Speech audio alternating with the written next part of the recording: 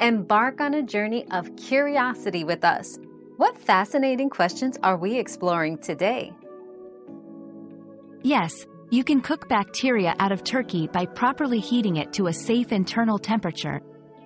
The key is to cook the turkey to an internal temperature of 165 degrees Fahrenheit, 74 degrees Celsius, measured with a food thermometer in the thickest parts of the bird, such as the breast, thigh, and wing.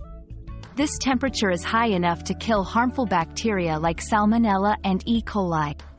Remember to let the turkey rest for a few minutes before carving to ensure the juices redistribute and the meat reaches its safe temperature throughout.